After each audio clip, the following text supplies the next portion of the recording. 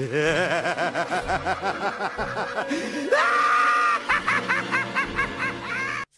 is going on, fellow nerdettes? So today coming out to another rant video. Yesterday was Marvel, today's going to be DC. So I kind of made this video already. I kind of want to redo it because I tend to run off a lot and kind of go all crazy. So I have a little cheat sheet here that's going to help me stay on track, okay? I'm very upset about the size of the Solomon Grundy that's coming out. The main reason why is because the Solomon Grundy is based off of the game. He's based out of Arkham City game. So in my mind, if you're basing him off of that, he should be around that size. Now, it didn't really hit me. I think I saw a picture or so about like when he's behind all the other figures. And maybe it didn't click in my mind that he's just going to be that much bigger. I honestly thought he was going to be one of the bigger... I was hoping and thinking he was going to be one of the bigger Build-A-Figures that we got. These are the only two that I have. I know there's a King Shark as well. That's pretty big and pretty wide. But I want to say roughly is around the same size. I think I have a picture right here from Shartimus Prime where he kind of did. I think he did Bane, King Shark, and one other big Build-A-Figure that's already out. So I'll put the picture right here, and the credit goes to him, obviously. But those are bigger Build-A-Figures, so I was kind of hoping kind of around that range, maybe even bigger, because like I said, in the video game, and I'll post pictures all over the video, he is a really huge character. So I watched Toy Shiz video, I believe. It was last Friday. My brother follows him. He's like, dude, go check him out. He already has them. I'm ready in hand. Cool. It was a huge letdown, and I got very upset because he was actually small. He puts him up next to this mega figure Bane, and he was shorter than this mega figure Bane, and that was just like a huge blow. Like, it's like I said, if you're making a Solomon Grundy figure based off like a different comic, a different time, where obviously a lot of these characters, their height changes depending on the story. So you could have a Solomon Grundy figure that's a little bit more bigger. I know a little bit smaller. I know that there's people that complain about Bane. He's not always this huge hulking monster. There's different versions where he's just a little bit bigger than Batman. When you're making them based off of a specific character in a specific game, I think you should hold that scale to standard. Now, McFarlane's not the best with scaling, I guess, but at least for that way, honestly he should have been saved as a mega figure. He really should have. Another good Build-A-Figure that they could have done would have been Mr. Freeze.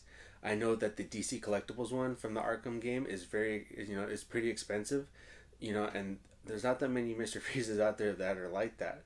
I honestly, it's probably the only one.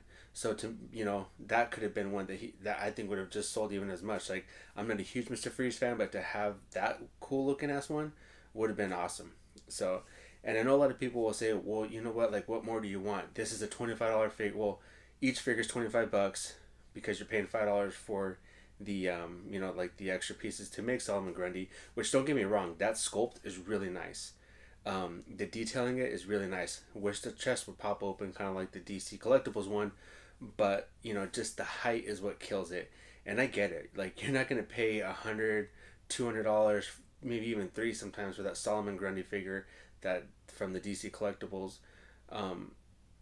Compared, you're not going to spend that much money when you can get this one for $20, and I get it, I understand, but it's just a huge letdown. He should have just waited to make it a mega figure. Like, these two are some of like the biggest mega figures that he has, and these are perfect. Like, you can see the Batman scale to him. This would have been more accurate than a figure that's smaller than this Bane. Don't get me wrong, I'm still gonna I pre-ordered that wave the day that you were able to.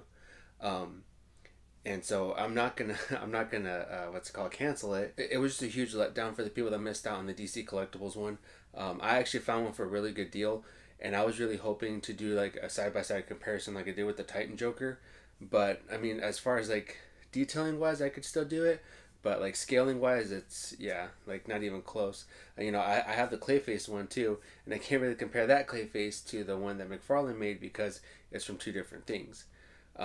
But it's just, like I said, it was just a huge letdown to see the size of it, just be so small and significant. Like I said, don't get me wrong, it looks really good. The other figures, I know the Batman's like a repainted one, but we're getting Catwoman, which is really cool. I like the Catwoman from the game. The Penguin, he looks pretty cool. It's alright. And then the Ra's al Ghul, he looks kind of, I think someone said it looks like a Wolverine, which it kind of does. But I mean, he's still a pretty cool looking figure. And so you're pretty much getting 5 figures if you buy all of them, 5 figures for $100, and including the Solomon Grundy, right? Because after all the pieces, so it's not a bad deal at all. Especially if you love the game. Like I said, those 2 games, the Arkham Asylum and Arkham City, were very, very amazing games that like I can still play to this day. Like like 2 of my most favorite games. But like I said, just the letdown. Like I said, these are just kind of comparisons that I have. Like I said, he's shorter, but he's thicker. This Atrocitus is the same height as the Bane, and these 2 were Build-A-Figures. And like I said, like the picture I'll put up here with like King Shark and I don't remember that blue Batman. I can't remember what the hell his name is. Like I said, those were Build-A-Figures that were a bit bigger, and I was kind of expecting at least that. And just to see that part of the video from Toy Shiz, that it was just, man, it just sucked. So I am upset that it was not saved for a mega figure, because like I said, they could have done Harley, they could have done the Riddler, they could have done Mr. Freeze. Like there's a bunch of other characters, Poison Ivy, that could have been a Build-A-Figure, and I still believe it would have sold. I really think if they had Mr. Freeze, I really think that one would have sold, because he looks very cool in the game. So no pun intended. But yeah, like I said, at least this size right here, look at that would have been a really good thing. So maybe in the future, but I can't see him making a Build-A-Figure that's smaller and then re-release him as a mega fig and bigger. I can't see it happening, but you never know. I kind of do hope that he does it, but that would be more of like a kick in the face as well, which I guess doesn't really matter, because he released King Shark as a Build-A-Figure, and then he had his own mega fig. And I think it was just a paint swap, right? I think he had like bloody mouth, and like the shorts were different color.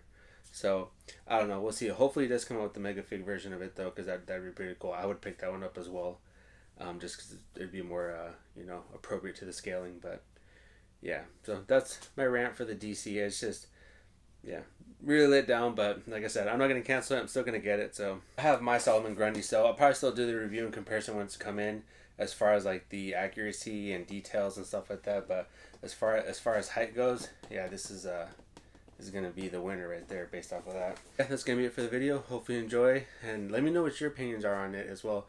I'm interested to hear. Like I said, I get it, cheaper value, really cool. It's just they should have saved it for a mega fig. Everyone would have paid $40-50 for that, especially if the chest piece would pop out, because I know on the Build-A-Figure one it doesn't.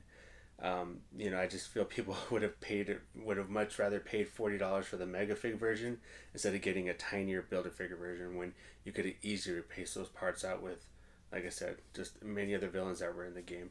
I would have chose Mr. Freeze. Yeah, let me know what you think, and as always, I'll see you in the next one.